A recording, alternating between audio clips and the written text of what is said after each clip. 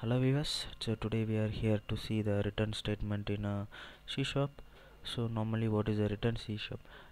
So a return helps us to terminate the execution of that method, and it will also it can be return some optional value. So in this example, so I have a double calculation that I storing in a area that I am returning. This is an optional value that I am returning.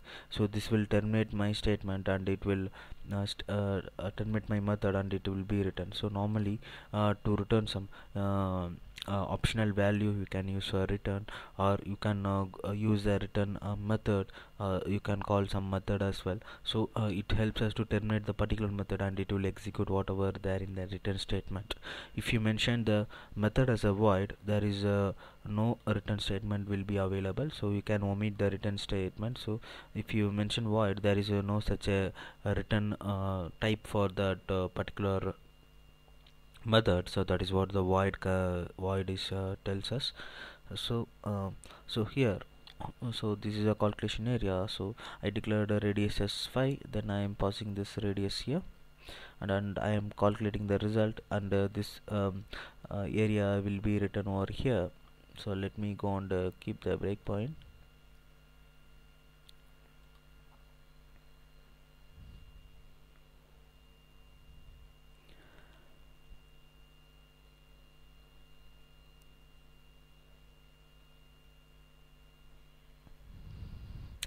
So I added the definition for the every tutorial in my description, just to go through my description what I am trying to tell about this, so you can get easily about that.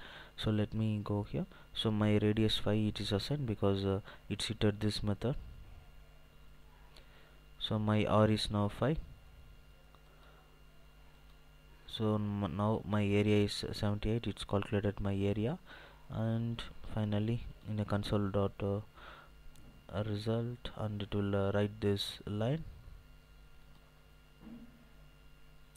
So area is 78.54. that is what all about here. So this is the use of the return keyword in C sharp. So commonly this do the key role in every method. So thanks for watching the video guys. If you have any doubt queries about return statement, please comment us.